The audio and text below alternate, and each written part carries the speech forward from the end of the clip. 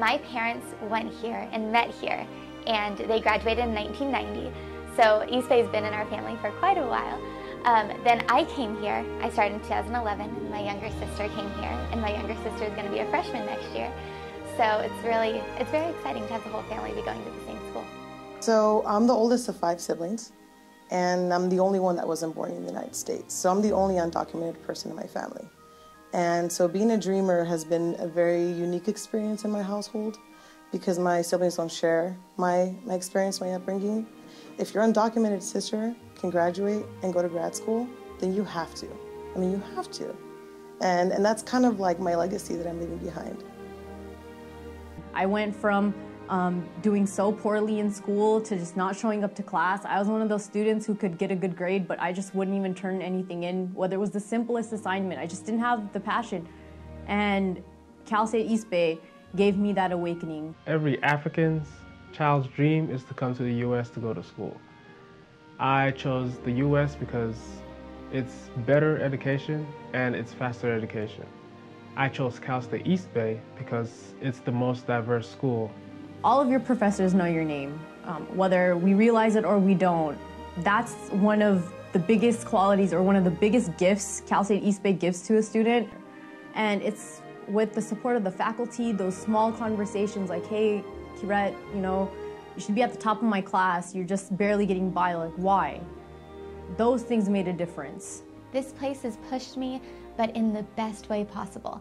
Like, I thought I could handle like this much, but I can handle this much. And it's great how be able to have just delve into all these different outlets and work so hard in all these different things and just be able to succeed in all of them.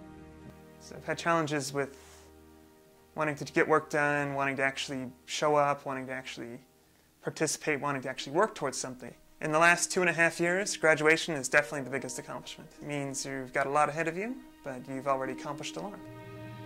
And the best is still to come. Knowing the fact that I earned what I have. I earned what I'm about to receive, which is my degree. Being a pioneer is having an idea, a dream, an ambition, and going for it, even if you're the first. What I found at Cal State East Bay was not just, a school, but a community. And I just want to thank them because here I was a part of something greater, but at the same time I was given that, hey, you're an individual, go fulfill your full potential. And I cannot be more thankful to any other institution. I'm so glad that I came here. I just want to say thank you to my family because my family has pushed me so far. My parents both believe in me a lot. Our relationship has just blossomed. It is so nice to have my parents by my side. Mom, Dad, I want to say thank you for everything you've done, for always being there for me. My parents, my family, but they have been the greatest gift, and they've pushed me too, but they've pushed me to just be the best person that I could be and be the best student I could be. I'm going to be the fulfillment of all of their sacrifices and all of their discipline and their hard rules and just their dreams too, because neither one of them went to college. And so I will be kind of living their dream out for them and myself. Mom, thank you for being there for me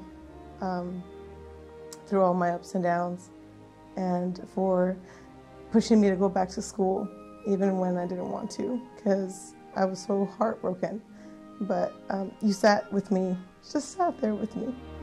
And you just sitting next to me definitely helped me come back and finish what I started.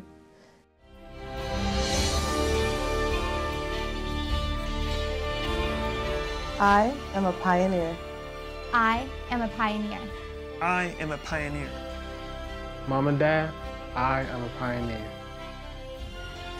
Forever pioneer.